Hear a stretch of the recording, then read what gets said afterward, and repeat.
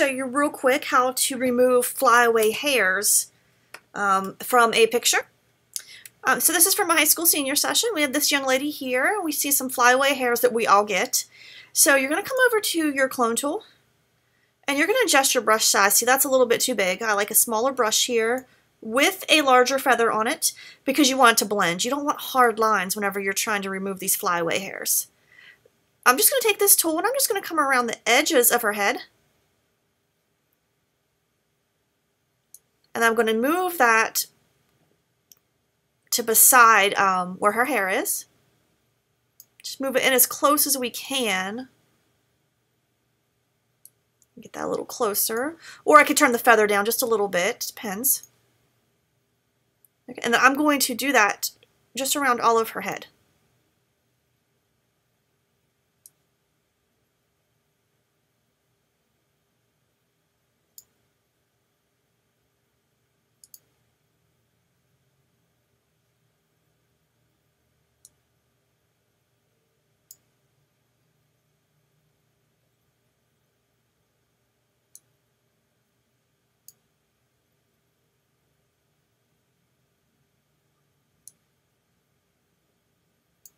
Now this isn't something you're going to want to do to every single picture. In our studio, we do this to photos that we print. If it's just proofs, you don't do this to proofs just because you can see the amount of time it takes. It's not something you want to do to just a proof. But I always do, you know, say for my senior sessions like I'm doing right here, I would always have a sample photo to show them. This is how we're going to remove flyaway hairs to photos that we print. So I can still see a few here. I'm just going to bring this in a little bigger by coming over here and just clicking on 3-1. Actually, that's a little too big here. I'm going to back it down to 2-1. I'm going to drop my brush size down a little bit. See, just like little ones in here. I could get those a little better.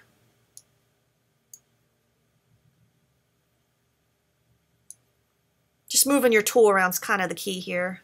Just get it to where you need it to be to do that.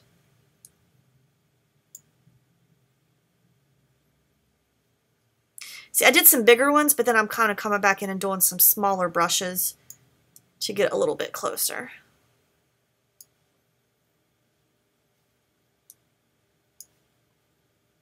See one up there our brush didn't quite get.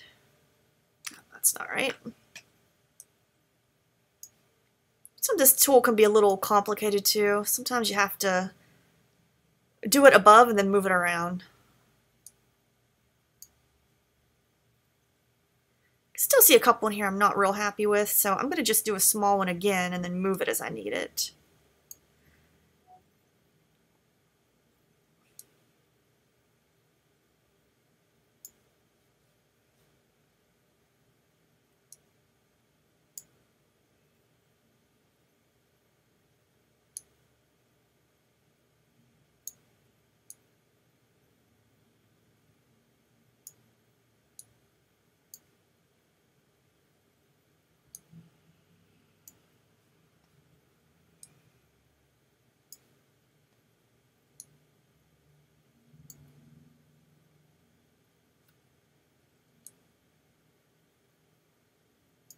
Not happy with that.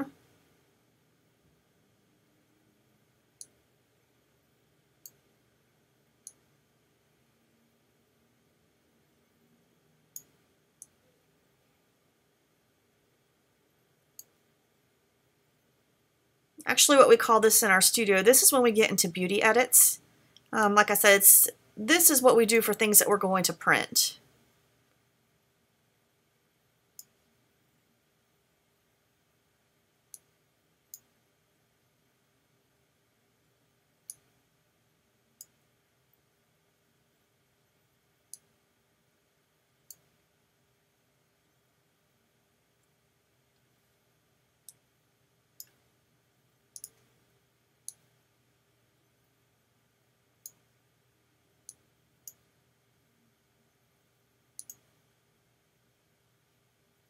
Some of the stuff we're getting into a blurred background. They would not even realize it was hair, but I kind of know it is. And if it's going to be printed, I just really want it to look nice.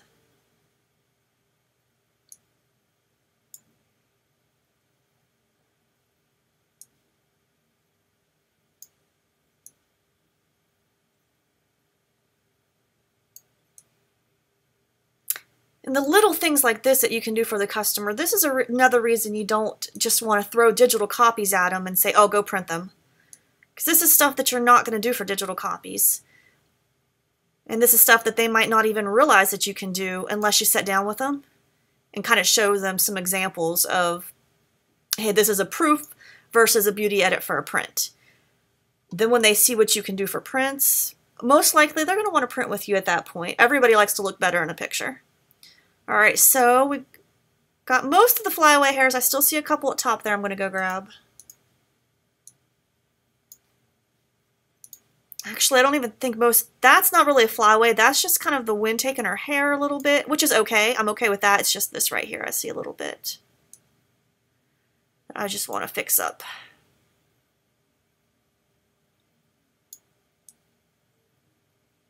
Just remember the key too is just making it blend. You don't want it to look like we've put a ring around her head to take those flyaways out.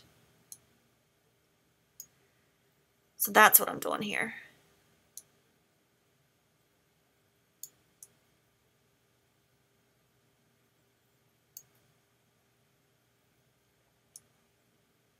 Just trying to find the spot that... Okay, there we go. Okay, so let me show you before and after. Okay, there's our after. There's our before. See that huge difference there? So that's how you would remove stray hairs from a picture for printing.